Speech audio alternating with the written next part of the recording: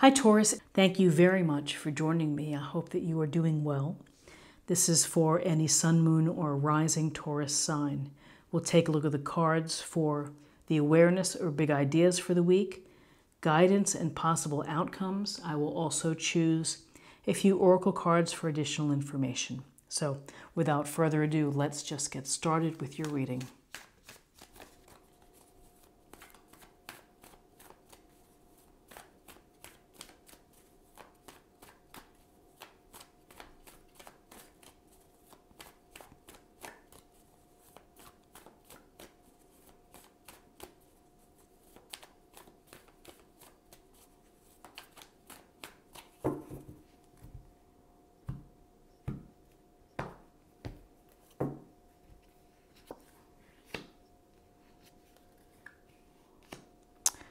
Okay, big idea for the week. New cycles, new beginnings, opportunities for you.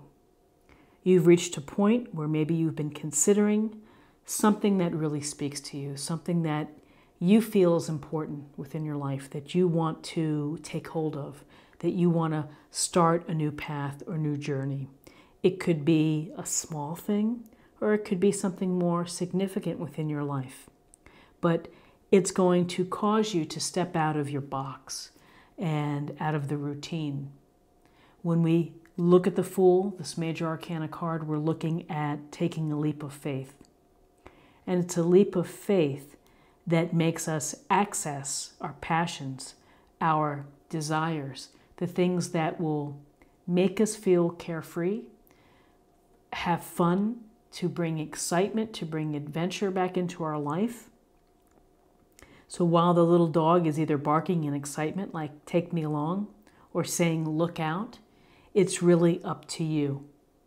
It's up to you to have the vision of what it is that you're going to set off and do, and to do it, to take the leap of faith. And again, a leap of faith is a lot different than a reckless action or choice. You are aware of the consequences.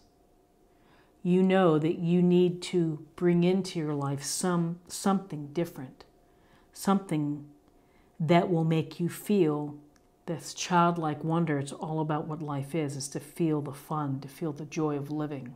So something new, a new path, a new cycle for you. Other big ideas for the week include an idea of gentleness, of kindness, of consideration. In this illustration, we see a child handing the little child a cup with a flower. Such an innocent illustration, and it goes to the authentic feelings of being kind and considerate and thoughtful without expectation, without thinking of what you want in return for this gesture. So it's simply being thoughtful when you can be thoughtful, being kind when you can be kind. The other idea with the Six of Cups is a sense of nostalgia, of revisiting past memories or reconnecting with people from your past. An ex, maybe a dear friend, gets in touch. Again, you're somewhere and that vision pops in your mind, something maybe of a parent who's passed, and it puts a smile on your face because often we can find comfort within our memories, and we can restore our own a little bit of our own humanity when we take a walk down memory lane. The real danger is don't live down memory lane.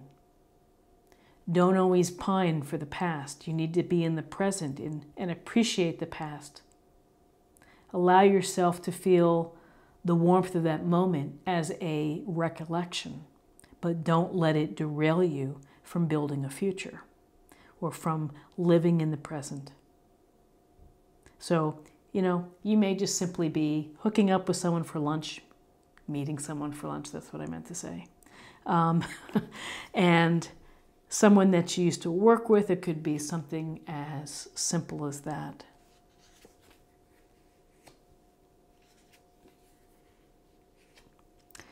Okay, so we have the Seven of Swords.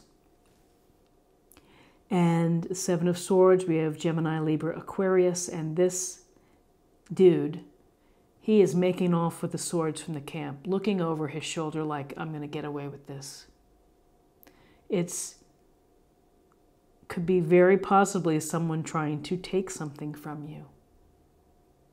Whether that's your time, whether that's a material object. This is a card where you need to be very aware of the people in your surroundings and in your environment and in your interactions. You have to weigh where they're coming from. You have to listen to your instinct as well. And so there are people who take advantage of others. There are people who prey on gullible people. There are others who are very simply out to make a dollar or out to get a name for themselves and, will do whatever it takes. So some people say a sneaky bastard, all kind of names to describe this, but it's really the possibility of deception of someone not representing themselves honestly to you, a hidden agenda. So you need to be mindful. You need to make sure that words and actions are in alignment, and that when people say something that they need to uphold it. And if they're not, then, there's no harm in questioning. But be on the lookout, be mindful, be aware that not everyone acts with integrity. And then another piece of guidance for you is maintaining your balance, seems like you are having to handle activities and a lot of things going on in your life. And it feels like it's never ending, right? The infinity, it just never ends. You can never quite get ahead.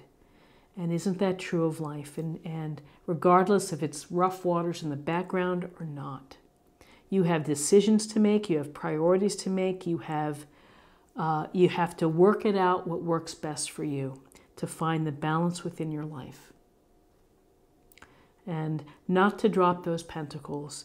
So this week, in terms of guidance, perhaps you need to pay attention to your finances or your resources, including your time or time spent. That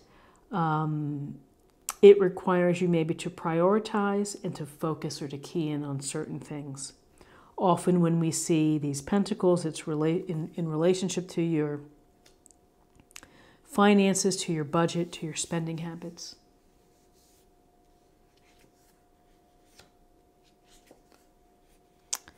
Work, work, work. Work, work, work.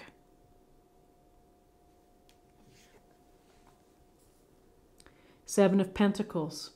This guy is taking a break from work, and he's probably thinking about, I've put a lot into this. I've put a lot of my time and my energy into working this and handling and nurturing this pentacle bush.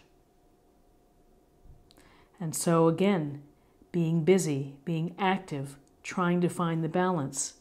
He's taking a time out. He's either reflecting on his work. He may be thinking, when is this thing ever going to be done?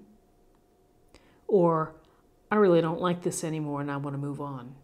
So a couple scenarios, but as I would say with the Seven of Pentacles, you're so close to completion. You're so close to the end.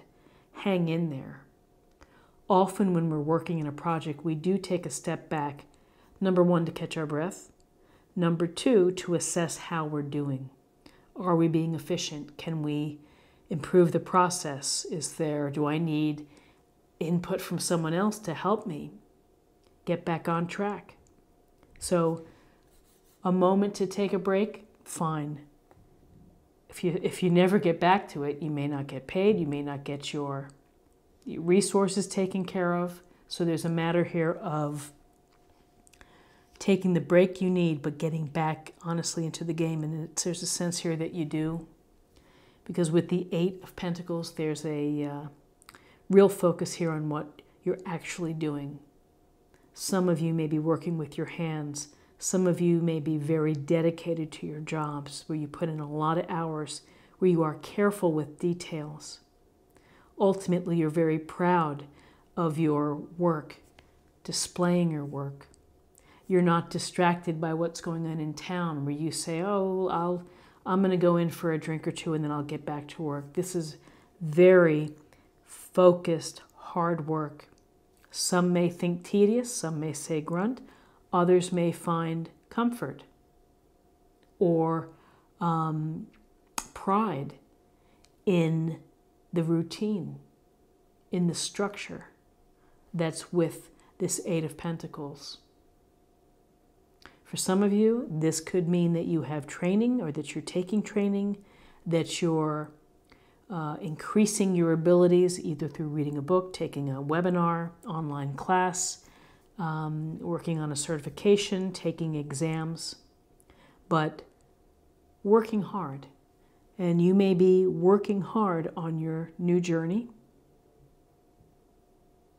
I think a key message here is to really think about the balance that you have as you are working, as you may be trying new things. You know, people who start a business for themselves, or for those people who start their own restaurant, you know, it's a huge amount of work, incredible sacrifice and work.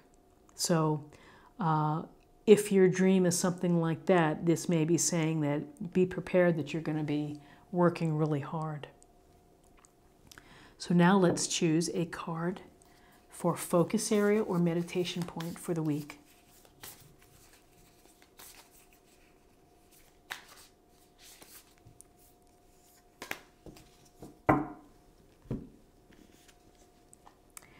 Narrow pathway. Tread thoughtfully. And we tread thoughtfully because if we're not paying attention, we may fall off the narrow pathway into the abyss. So it's a message here to think about the steps that you take. Think about how you're proceeding. If you're taking this leap of faith, thinking about here you want to bring back this carefree feeling, but think about how you're doing it. So now let's see what's going on for you in terms of spirit or emotional self.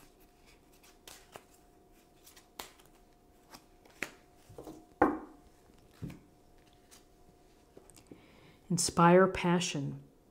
Life devoid of passion can be a boring, uninspired blank canvas that slowly drains the soul. Now is a time to reignite your passions and to rejoin life. This is an opportunity to set up new goals, which will in turn reconnect you with all that is sacred. And it's about the passion for life. It's the zest for life. Living your purpose, doing the things that make you feel free and happy. And finally, let's choose a card for love and see what the messages are for love.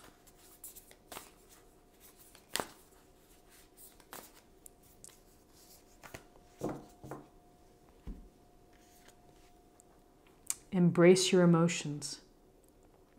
Don't push down your feelings or judge your emotions. So honor your emotions, allow them to be expressed, find ways, and if it's not easy for you to do, perhaps there's a small thing, a small gesture, a note, maybe a nonverbal, something nonverbal for someone that you care about.